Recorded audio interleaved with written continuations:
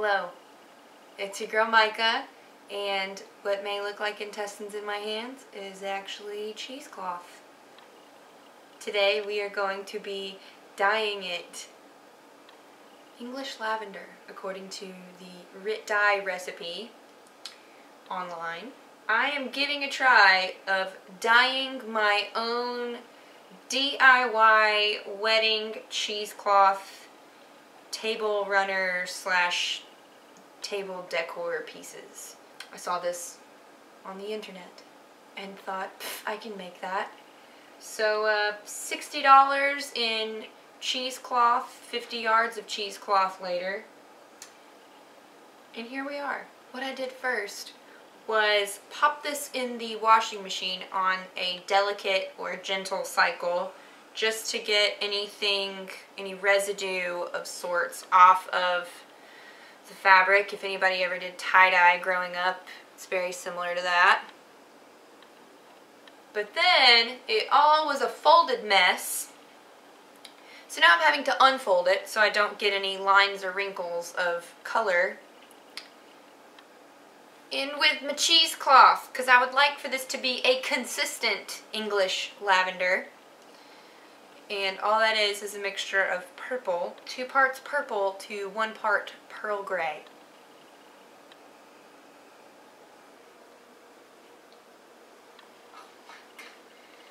It's in a knot.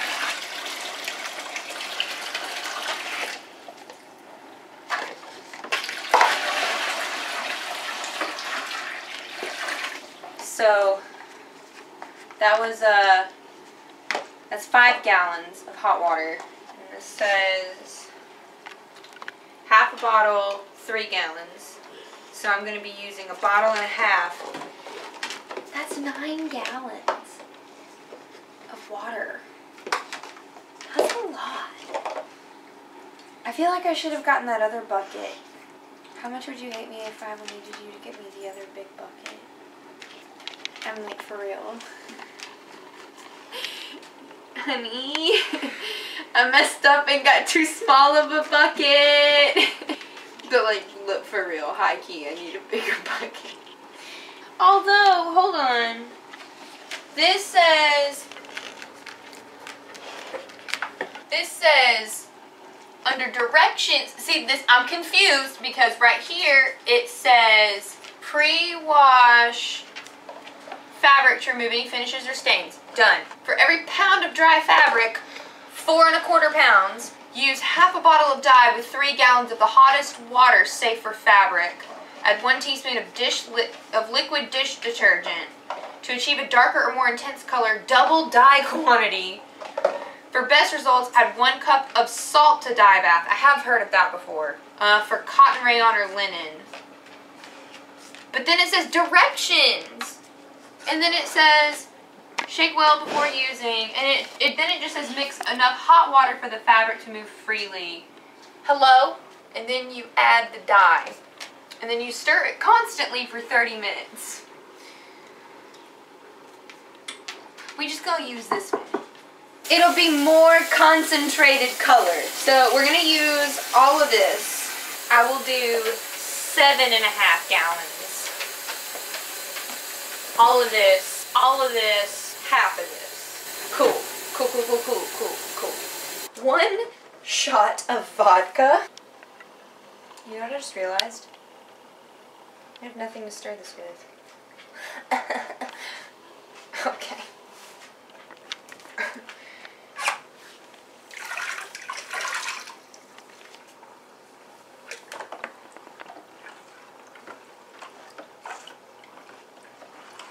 Smells like the ocean. That is hot.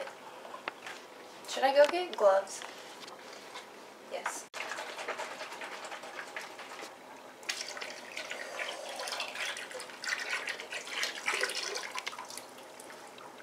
I'll be extra. Waste not, want not, as my mom always says. And now half. I feel like a mad scientist.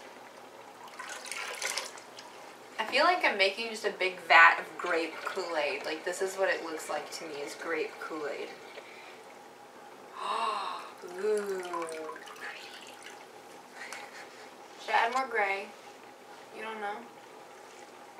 Use your words. Do you not find this satisfying? This looks like a ramen noodle in here. Oh, I like it. Should I add more water? And now massage. And yes, I will dump this outside. Shit, how do I get it outside? I should have done this outside. I have realized my mistake. And I have hair in my mouth and dye on my hands. Okay, you were right. We do projects outside from now on. You were right. That's so pretty. I'm gonna be kind of bummed if this isn't like even. Should have done this in a bathtub. So 1 hour and a shower. Rude. Honey, your microwave brownie interrupted. As I was saying, 1 hour and a shower later, we have purple dyed cheesecloth. Our next step is going to be to somehow drain all this purple without making a mess or getting it on our dogs. And then we are going to throw it in the washing machine on a rinse cycle, delicate rinse cycle, just to get all of the leftover liquid dye out of it. Then I'm going to dry it on low so it doesn't shrink. I'm a little nervous it's going to shred in the dryer because it's 50 yards, which my fiance so lovingly pointed out is half the length of a football field. So let's hope this doesn't go awry. Isn't that right, Benny? Benny! Violet! You're gonna make me spill. Oh,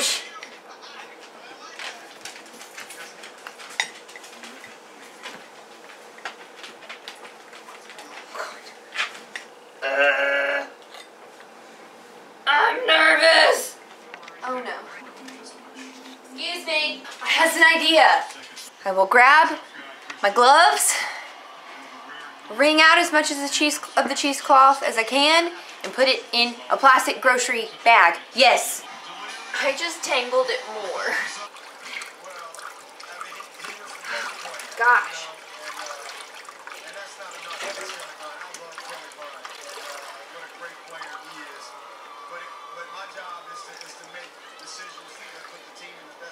Oh, I got it on my foot. So I put the cheesecloth on a rinse cycle, and I didn't want to look too closely at it while it was still wet because I knew it would be a different color when it was wet than if it were dry. Then I popped it in the dryer on a low to no heat setting, and since it's cheesecloth and it's thin, it didn't take very long to dry. So without further ado, not quite the grayish purple I was wanting, but I'll roll with it. So I will say, if you were like me and desiring more gray, I would add, actually, maybe try the opposite. Instead of 2 parts purple to 1 part gray, do 2 parts gray to 1 part purple. Who knows? I like purple, so I'm happy with it. I will say some parts are 2 different color purples, but it maybe will work for like the ombre look. Maybe in hindsight, I should have cut up the desired lengths I wanted. However, I'm not sure what desired lengths I want them to be yet, so I wanted to have the ability to cut as I needed and then go from there and not have to worry about dyeing it. But I probably should have done that, or put it in a bigger bucket and kept it more uniformly stirred rather than just tossing it around, because as you can see, this is a tangled mess and it is kind of shriveled. So what I'm going to do is iron it on a very, very low heat setting, like the lowest heat setting my iron has got. So I've got my iron right here, ironing board right here, Brooklyn Nine-Nine on TV. So I'm going to go to town on this bad boy. And then I'm going to fold it up real nice, and then I will show you all the finished product. Here we are, what has turned into my wedding room. I have actually thought about doing a wedding series, so that's probably what's going to be my Micah tries for the next couple months until I get married at the end of April. I am in uncharted waters when it comes to wedding things because I'm trying to do it. I don't like to say the word cheap because then it sounds like gaudy and ugly and not the elegant-ish wedding I'm looking for. But I am trying to do my wedding as inexpensive. There's the better word for it. As inexpensive as possible. This cheesecloth experiment that I did was pretty well worth it considering you can look online for things like these and it's very expensive. And after completing all of this, I understand why. Because, oh my goodness, it took me a good solid 4 hours to untangle, roll into a ball. So what I did was I untangled it and folded it cohesively instead of in one big, what looked like to me, oversized yarn. I folded it into a nice roll, put it on the floor in front of my ironing board, and I would bring it up and over my table, over my ironing board, excuse me, iron it on the lowest setting with a little bit of steam. I then would iron it and bring it forward and it would just cascade down and it would give it time to cool so it wouldn't get folded while it was still hot, creating wrinkles. And it did go, I thought it wasn't going to be very much because it was all shrinked up and shriveled and everything. And it ended up being an insane amount of cheesecloth. And then after I ironed all of it, I went back and just folded it a little neatly. It was more ombre in some parts were darker than others, some parts were lighter than others, but because I'm doing a set color scheme, not necessarily specific colors, it's going to work and I'm pretty excited about that. I would recommend doing a color scheme, so I'm doing earth tone blues and purples, and that way I'm not trapped with a specific color that I have to try and match something to, and it all just really flows really well. As you can see with all of my flowers back here, I am doing a mix of fake and real flowers. So here we have the finished cheesecloth. It is pretty wide, and this isn't the best light to showcase the color, but this is how I folded it. So I just kind of have it like, I guess, accordion folded to like this. But it is relatively see-through. I have these submersible LED tea light candles, and they are gorgeous, and oh my goodness, are they the brightest things in the world. Literally, I could use these as camera light. And so here's a better look at it. But also I have thought about putting cheesecloth over the tops of these tea light candles on the tables as the sun is setting and the night is coming in. It'll give a really pretty effect, a really whimsical effect with my cheesecloth. Slowly but surely everything's coming together. So thank you for watching this video. I'm sorry it wasn't much of a tutorial, but it's because I don't really know what I'm doing here. It's more or less just try things with me. So if anybody has any tips or tricks, be sure to post that in the comments down below. I will post the link to the recipe or any other recipes that you can follow on the Dye's website. I can also post the link of my cheesecloth that I purchased as well as these LED lights.